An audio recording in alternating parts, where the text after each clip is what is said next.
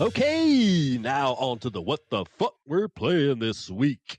And those games are going to be Mortal Kombat 11, a little bit more Days Gone, and some Assassin's Creed Odyssey. Back on the dating scene, as it were. I've been kind of hanging out with this chick lately. And I thought, what better way to sort of test our relationship compatibility than to face each other in Mortal Kombat.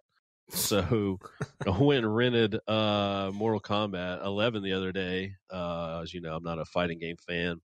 Don't play any of these. I think the last Mortal Kombat game I played was probably on like the PS2 or something like that. But I did play Injustice 2 last year because I kept hearing for like a few years now that NetherRealms, the makers of Mortal Kombat and Injustice, they have these really insane single player story modes. And so I played Injustice 2 last year, and I was kind of blown away by how ridiculous it was. So I was kind of excited at the idea that the story mode in MK11 was going to be fucking absolutely over the top, outrageous, and was not disappointed whatsoever. We ended up playing through the story mode in its entirety in one sitting. So that was about like I think it came out to right at 5 hours. So we played through the whole fucking thing one night, and it's just absolutely hilarious. Like, it's incredible. The story mode in that is absolutely fucking incredible. Like, it's so just ridiculous and over the top, but also I just didn't really realize like how deep the sort of lore and story to Mortal Kombat was, of all things. Like, sure, it's over the top and stupid, but it's also I don't know. There's like a seriousness to it in a way too. That's like kind of endearing. So I don't know. It's kind of crazy how they put these story modes together for a fighting game, as it were. I didn't know anyone was able to sort of do this with a fighting game. I mean, story modes have always been kind of forgettable for the most part, but this, man, it's just like cutscene after cutscene. The way they sort of lead into making you play different characters and stuff like that is really kind of fresh and unique. And so it kind of mixes it up. And yeah, the fact that they have these like through lines and sort of story beats and things that they're hitting. I mean, it was basically like watching a 5 hour fucking Mortal Kombat movie.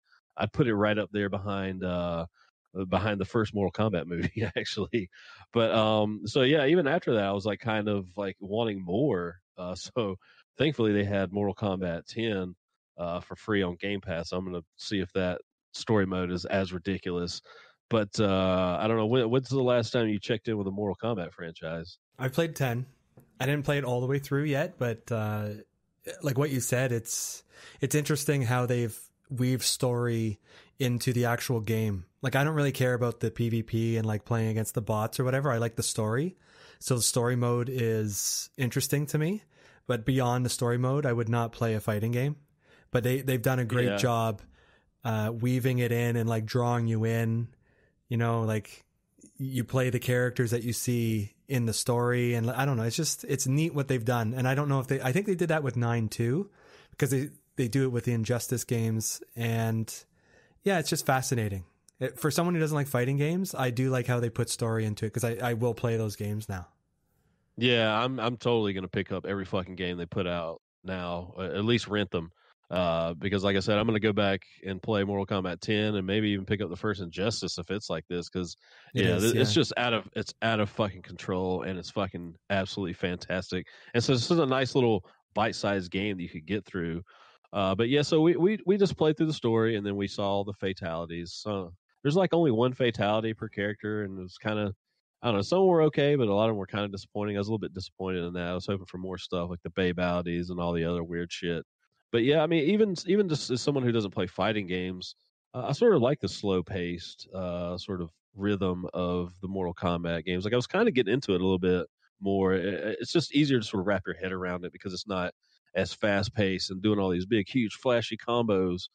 So I don't know. As far as the fighting game goes, I thought it was kind of fun to play, but I just learned enough to get through the story mode. I didn't really master anything.